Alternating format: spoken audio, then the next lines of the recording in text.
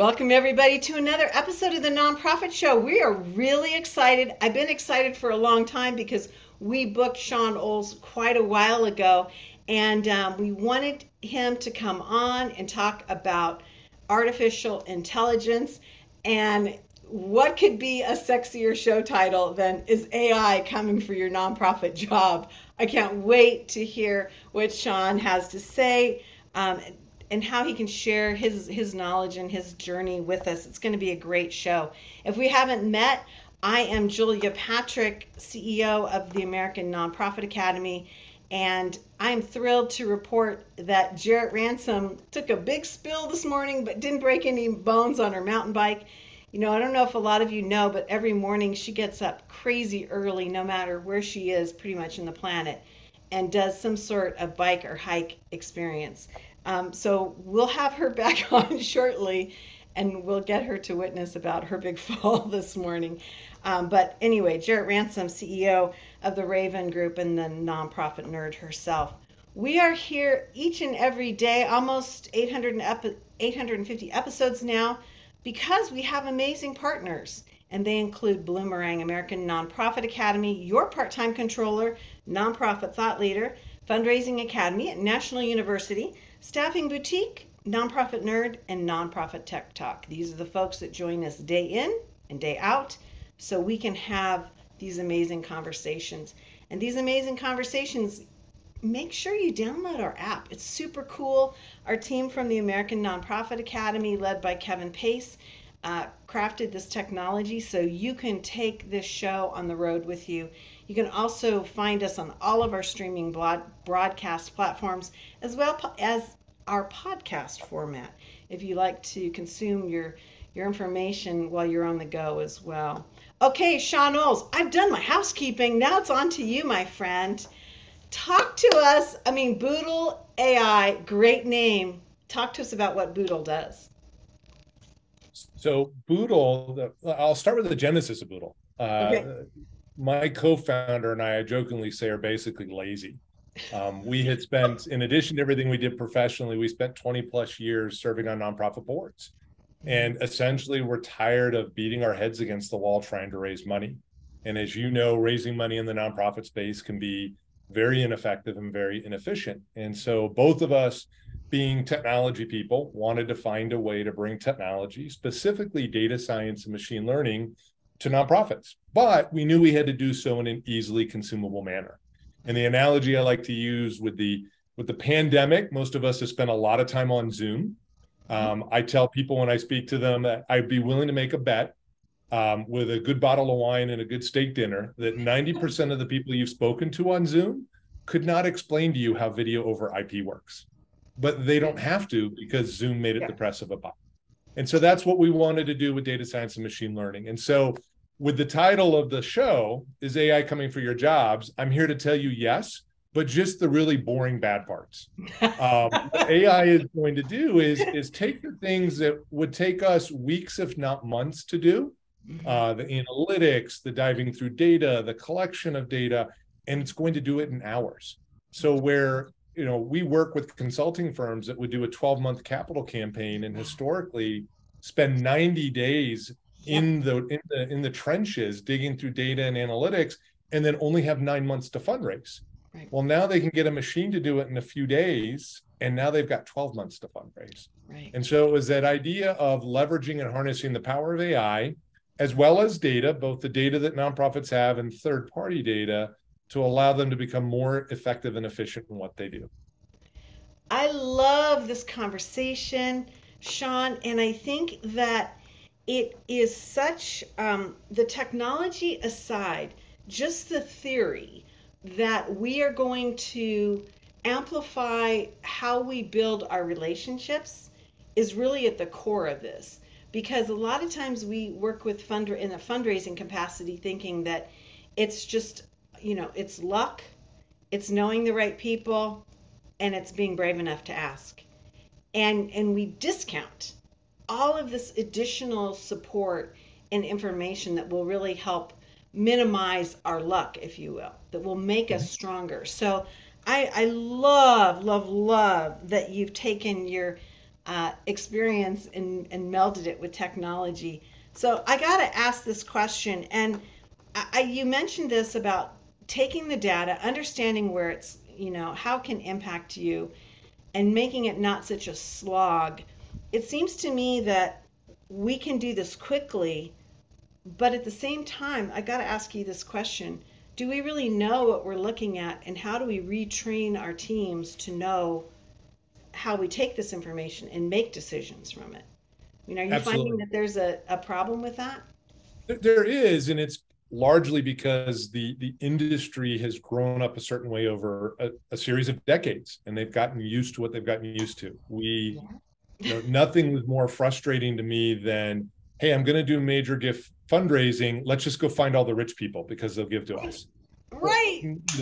if tomorrow, Julie, I make you the head of the All Things Apple Foundation and I give you a list of potential donors and Bill Gates is on that list, you and I both know he's not going to give you a dime. It doesn't matter how much money he has. So the other big problem I ran into as a board member that was frustrating was the thirst for more data, but with no idea with what they were going to do with it. So I would watch boards that would or organizations that would come to us as a board and say, well, we need to invest and buy all this data. Okay, well, what are you going to do with it? I don't know, but we'll have the data. And in a large part of the reason we built Boodle the way we did is we knew that most organizations would actually tell us that they either had messy data or skinny data, very limited data. And so we actually built the platform to be able to do identity resolution with just a name and an email address or just a name and a postal address.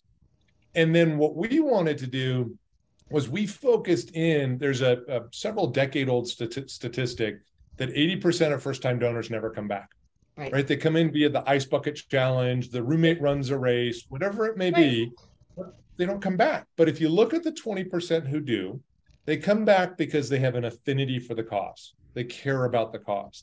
And so as we built our platform, we started in 2016. We spent 4 years, $5 million building the platform. We didn't want to build the car as it was rolling down the road. Yeah. And while our development team was building the tech stack, our data team scoured for all the data they could find about how individuals focus on affinity. And so what we actually did was we built a proprietary database of all 250 million Americans, and we enriched all of them with 1,200 data points. And so now what that allows us to do is even the smallest of nonprofits with the skinniest of data, as long as they have a name and an email or a name and a postal address, we can then match those names into our proprietary database and enrich with all of that data to then allow them to build models about what their best donors look like and start to understand their donors in a much different way than they used to.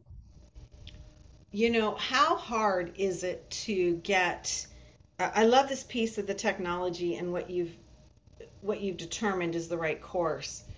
I want to ask a curveball question, and that is, how hard is it to get those development teams and, dare I say, leadership or the boards to understand how to use this data? Because you're talking about things that most people never ever had even known that it was possible, but do they know how to use it? And so having that enhanced donor management piece, there's got to be a degree of education moving up, right? To get people to understand how to use it. There absolutely is. And I jokingly tell people, with the advent of ChatGPT, AI is now cool.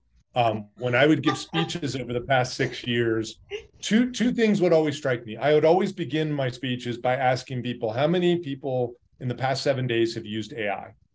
And invariably in a nonprofit crowd, less than a third of the hands would go up.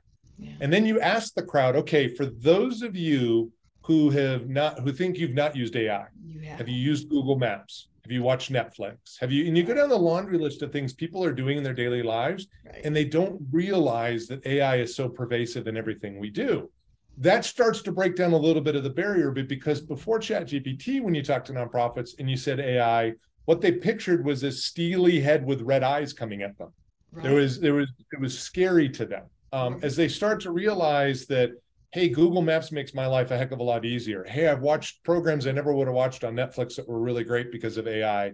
Mm-hmm. They start to realize that maybe there's something this can do in my work life that it's already doing in my personal life. Mm-hmm. with the advent of generative AI in a public forum, I mean, generative AI has been around since 2017, but it took a public face with ChatGPT. Now people are looking at it much differently. And one data point I'll give you, I was at the AFP Icon Conference in New Orleans in April. Mm-hmm. And there was only one session on ChatGPT out of 60 some odd sessions. But I went to it, and what's interesting, so an industry that usually doesn't adopt technology quickly, right? There were 300 seats in the room. It was standing room only, over 500 people packed in there. And the speaker asked a very similar question to what I asked. He asked, how many of you have used ChatGPT since it launched? Over 90% of the hands went up. In a room full of people who don't adopt technology, they had used ChatGPT because it was easy. Mm-hmm. And then they found it useful. And so that's been one of the big problems. And take Boodle out of it. You take a CRM, you take a wealth insights platform, anything. 1.6 million development directors walk in every morning and they have a question on their mind. And we as technology providers make these beautiful dashboards and all these reports. But what we're relying on was that development director could build the bridge from her question to our dashboard. And if she couldn't, no fault of her own, but if she couldn't, our technology was useless to her. Right. With the advent of generative AI, now these individuals can walk in, ask the question they want, and with the right company with the right insights behind it, they can leverage generative AI to go into those insights or that data and find her the exact answer she needs. And that accomplishment, that ease of use, is what's going to drive adoption a lot faster.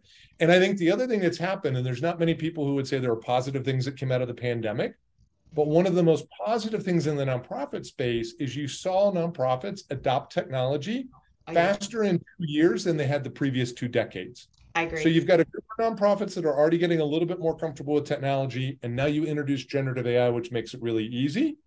And I think you'll see a lot more adoption and benefit to the community. Right. I absolutely agree with you. I think that COVID pushed the nonprofit sector. 1.8 million nonprofits registered in this country that hadn't changed things up very much until they were forced to, right? Because they're so busy trying to achieve their mission, vision, and values and carry on their work, understanding the organizational structure and how to work. Hadn't really come to the forefront. One of these things that I think that we worry about so much with technology and of course we're here talking with you about AI, but is that loss of personalization and the outreach and that engagement. And we've been talking so much about the passion, and we got to sell the story, and we got to have that tear jerking moment. And there's a sense that which is manipulative, I think, but there's a sense that with technology we lose that. Can you share with us why that's not true? We don't believe that. And as I said, yes, AI is coming for your jobs, but only the bad part. It still needs the human. And right. And the example I always love to use is, we always talk about the human machine team being the most powerful AI team there is. Because the machine is going to be able to do things the human would take weeks or months to do.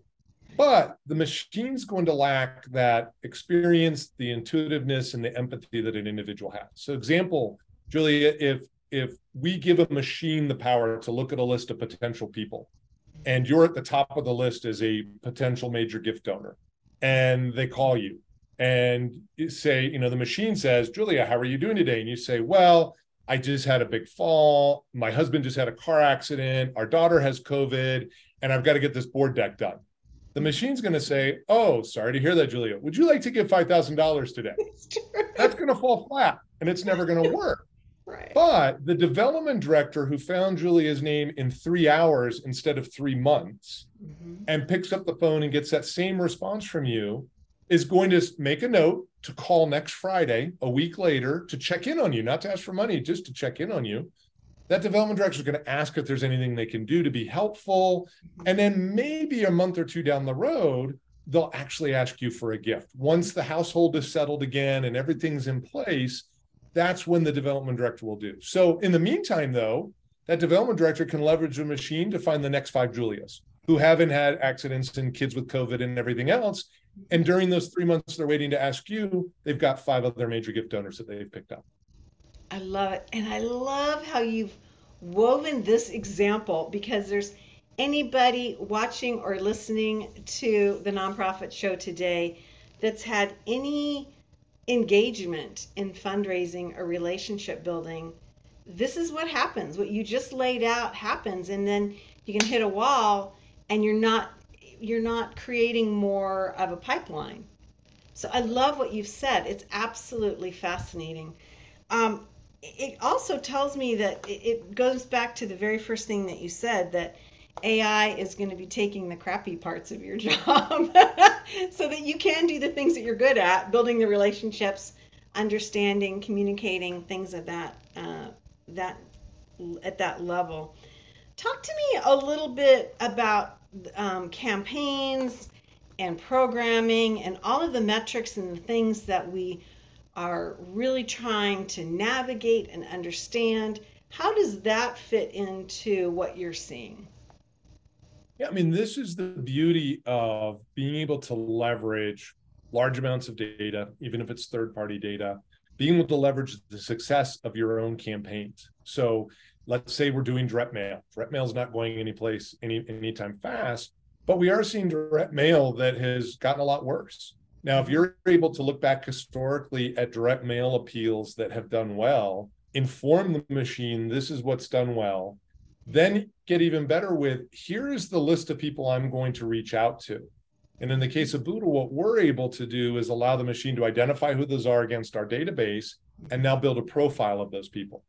And now the machine has the ability to look at the profile of the individuals and then look at your most successful campaigns and now generate a letter based on that.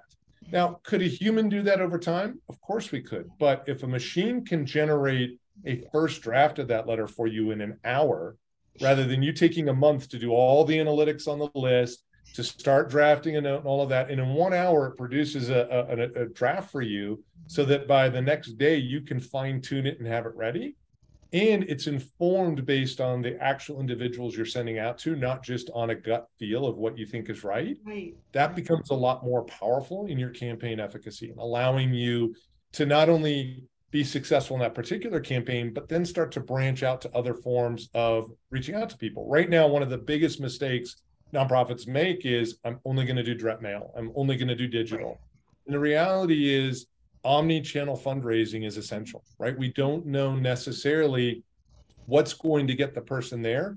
And I've never, in 25 years of fundraising, walked up to a person who's never heard about a charity and said, here's my charity, here's what we do, give us a donation, and they donate, right? Exactly. They've got to be cultivated. And so if you can get the right messaging out over multiple channels, that person's going to get touched several times. And then what the key is understanding those individuals and what channel they act upon, because then that's where you put your big force. You may do little digital ads that get your name in their presence. You may do a direct mail piece that gets them a little bit more information. But if you know that at the end of the day, the phone call is what's going to push them over the edge, then at the end of a 30-day omni-channel campaign where you hit them at several points, now you get a development director on the phone that gets them over the edge and makes that donation. Right. You know, Shawn, this is such an interesting conversation. I could talk to you about this for days because I do believe what you're embracing is where we need to go as a sector, and that those that lean in and invest mentally, physically, and financially, I just feel are going to be like leaps and bounds. It's not going to be a small separation. It seems to me it's going to be a huge separation. And I'm wondering if you could kind of comment on that, if you're seeing that already. Well, I think you're definitely going to see it. I mean, we see it not just in fundraising.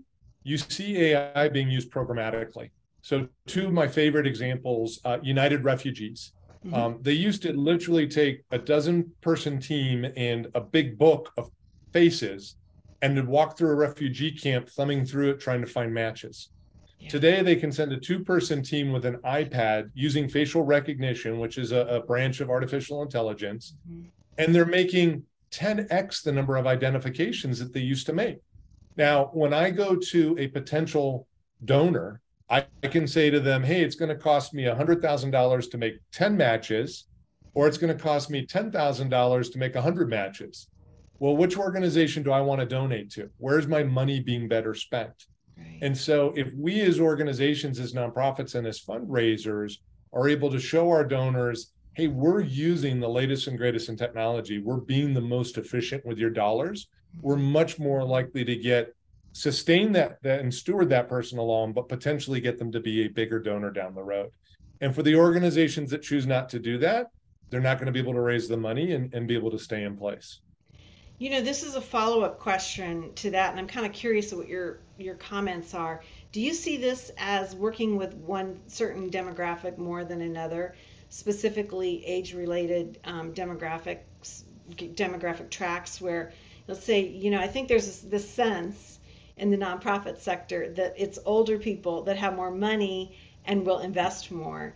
And then the younger folks, they have maybe time and they can volunteer, but they don't have, the economic capacity. I don't necessarily think that that is true, but do you see this component of communicating about technology and using technology being favored in one demographic group of donors over another? I don't actually. I think Okay. what we really get fascinated about is being able to leverage AI and the data that we bring in. You start to understand who your donors are better, and we as humans will insert our own biases into what we think, and Yeah. we get it wrong. Sure. Great example I'll give you very quickly. We had an organization, 30 years old, raised money for children, based in the U.S., but they worked internationally. And when we went in, the development team, and it was a big development team. This wasn't, they raised $30 million a year. They had a good sized team. And they said to us, well, we already know who our best donor is. And I said, well, before you tell me who it is, what does your best donor look like? Who are they? And for them, a best donor was someone who donates 3 times at least, but every time they increase. So whether it Okay. was 10, 20, $30 or 1,000, 10,000, 100,000, that's what they wanted more of.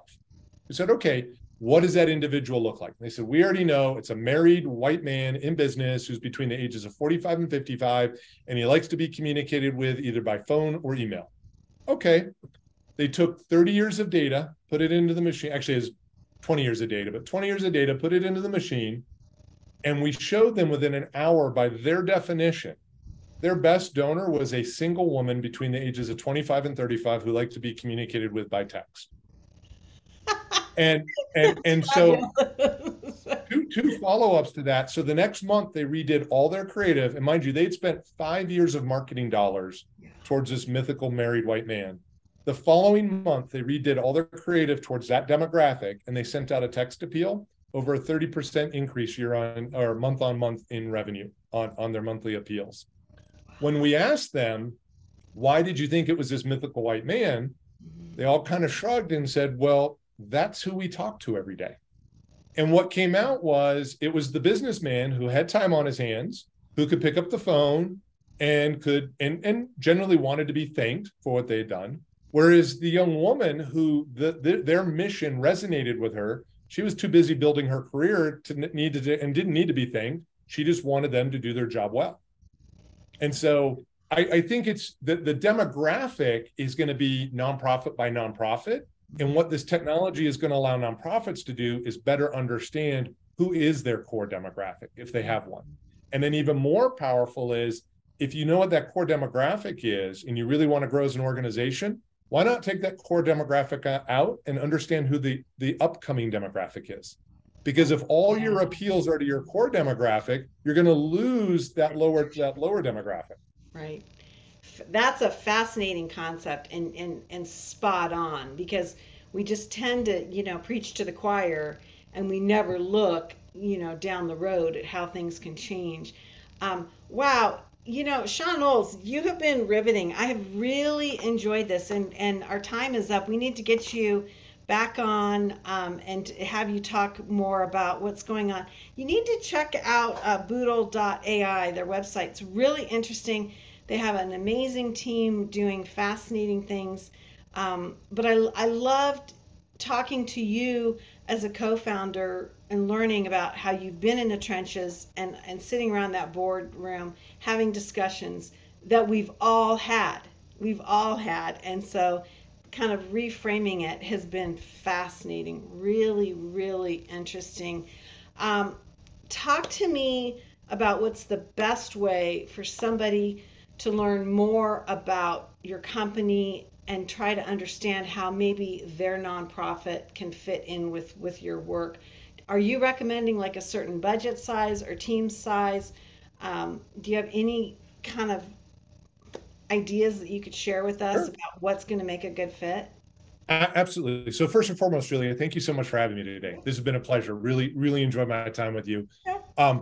We are actually in the midst of an evolution of our platform. We had a very enterprise-focused platform that was built directly for nonprofits. We still offer an enterprise solution, but with the advent of generative AI, we are introducing and will launch post-Labor Day what we call Boodle Box, which is leveraging generative AI so an individual user Mhm. from a development team, doesn't even need to be the development director, could come in, log in, and use the platform. And we'll have a freemium version so that anybody can log in and use it and get comfortable with it. But then as they want deeper insights, want to be able to perform identity resolution, things like that, there will be a fee, but it won't be an out of budget fee. It's not tens of thousands of dollars. It's not even thousands of dollars. And so and it will be on a monthly basis. So as people see the benefit from it, they can get comfortable continuing month on month. The Mhm. best way to get any information about it is at our website, Boodle.ai. Mhm. And my background has all my contact details as well, and people can feel free to reach out to me directly. I love it. I'm really fascinated by this and good for you. We do need to get you back on and talk more about that as that's coming to market, so we can understand it more. You've given me so much to think about, and it's really something that we should all be having these conversations and thinking about, because this is where we need to go in order to, I believe, fulfill our mission, vision, and values. And we don't use this mindset and we don't shift our mindset, the technology will just be at our feet. Actually, it'll be at someone else's desk down the road in Yeah. another nonprofit, and they'll be getting the cheese, as we like to say. So, yeah, Shawn Olds, it's really been fabulous to talk to you and learn more about Boodle. Again, I'm Julia Patrick, CEO of the American Nonprofit Academy. Jarrett Ransom, the nonprofit nerd herself, will be back with us shortly. Again, more than 800, I think we're close to 850 episodes, amazing guests from all over the world, and they come to us 5 days a week because of our partners Bloomerang, American Nonprofit Academy, your part time controller, nonprofit thought leader, Fundraising Academy at National University, Staffing Boutique, Nonprofit Nerd, and Nonprofit Tech Talk. Again, these are the folks that are with us day in and day out. Wow. Okay, Shawn, you've given me a lot to think about. I really appreciate that. A great way to start a week in a Monday. I'm sure I'm going to have lots more questions for you, and I can't wait to see the next phase of Boodle and how you become more accessible to smaller nonprofits. Thank you. Thank you, Julia. Pleasure to be here today. It's been a lot of fun. Hey, everybody, as we end every episode of the Nonprofit Show, we want to leave you with this message, and that is to stay well so you can do well. We'll see you back here tomorrow, everyone. Thanks, Shawn.